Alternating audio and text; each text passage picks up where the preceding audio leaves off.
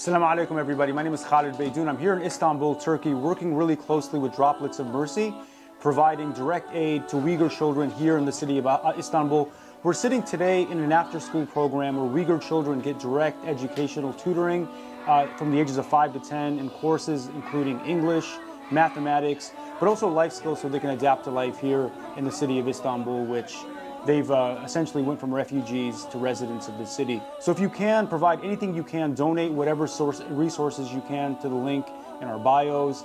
The funds you give have a transformative impact on the lives of these young students. Thank you so much. Droplets of